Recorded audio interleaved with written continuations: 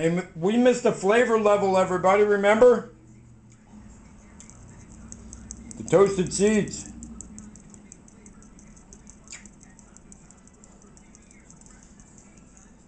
Not too much. It's going to be really strong. There we go. That's plenty. Alright. You see the little black spots in there now? Yeah, it's the toasted fennel seed.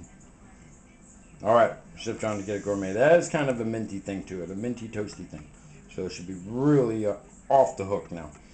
Alright, we had it incredible. I just tried it. Actually, let's go ahead and try it with the fennel seed now. I like to get a little bit of everything.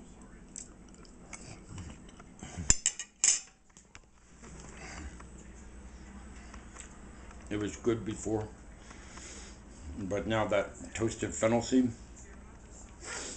just it just goes.